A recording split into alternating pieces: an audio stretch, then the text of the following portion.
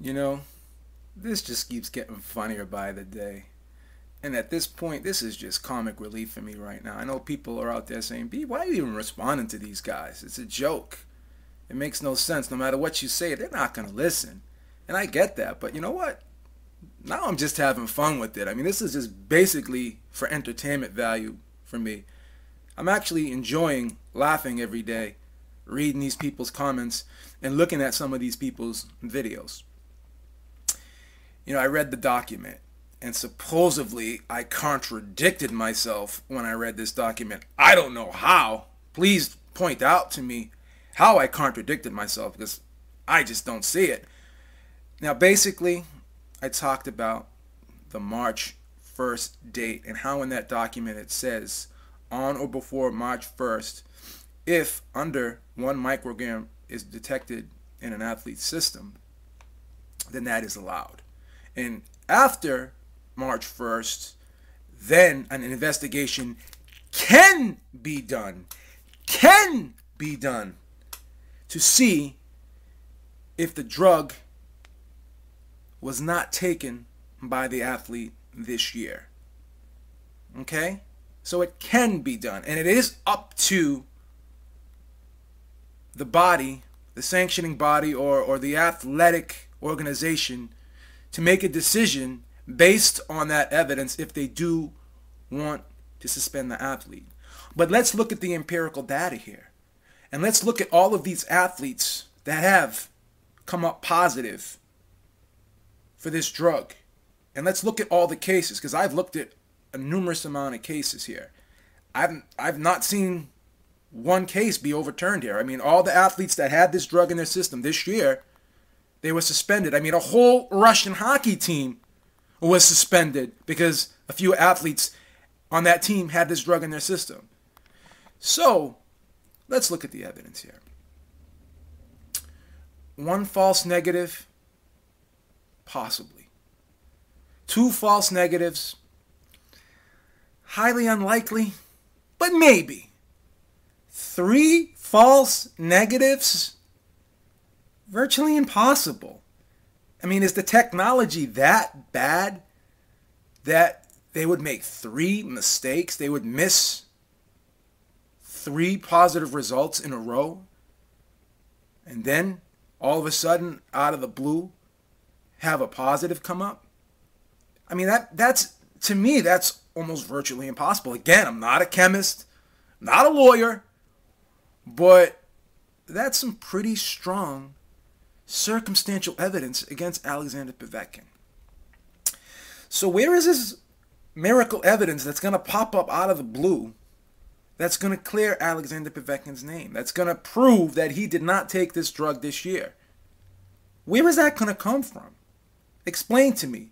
Is Johnny Cochran, may he rest in peace, going to all of a sudden rise out of the grave and ask Alexander Povetkin to put on a glove, and if it doesn't fit, you must quit? That's not going to happen here. I don't see that. The Hail Mary pass is not going to be thrown by Doug Flutie here. I just don't see that happening. This is so funny how you guys need Povetkin to be innocent so bad here. Why is it so emotionally charged for you? This us against them, this black against white, this Russian versus US thing. Why is it come to this for you guys? It's ridiculous. And then you could sit there and bring up all these other examples about Luis Ortiz and Francisco Vargas and all the other cases in the past, Lucas Brown.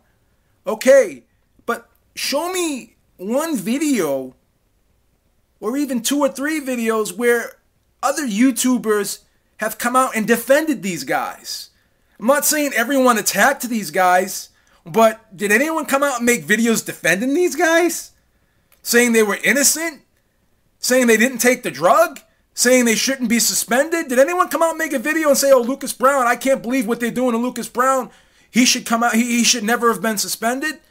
How many videos from the people that you're criticizing or from the people that are being criticized, how many videos did they make defending Lucas Brown or defending Luis Ortiz or defending any other athlete that tested positive? I don't see any any YouTubers coming out and being the lawyer for these guys, like some people here on YouTube are being the lawyer for Alexander Povetkin?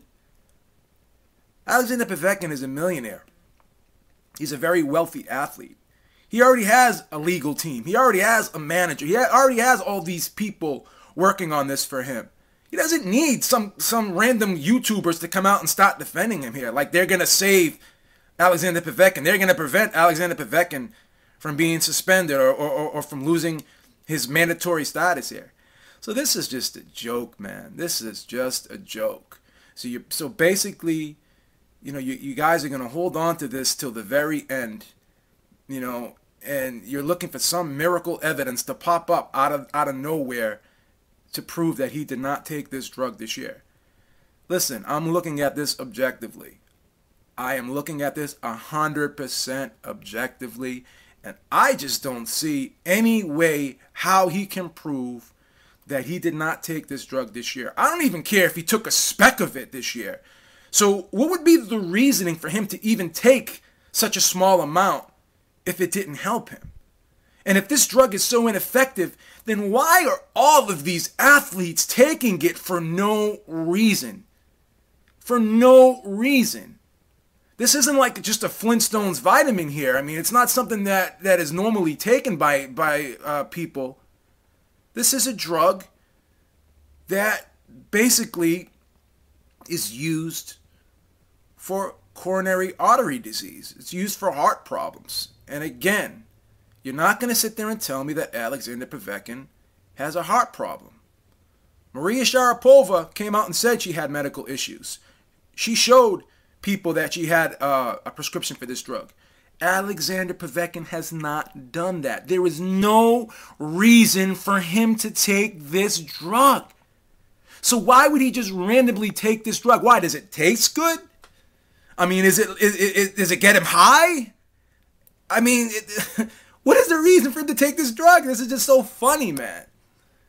So I'm sure there are going to be 1,000 people coming out, leaving comments, still trying to defend Alexander Povetkin. Look, he got his hand caught in the cookie jar.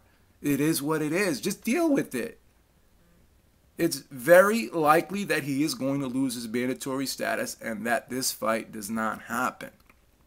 Because people are saying, oh, well, this case hasn't gotten any better or any worse.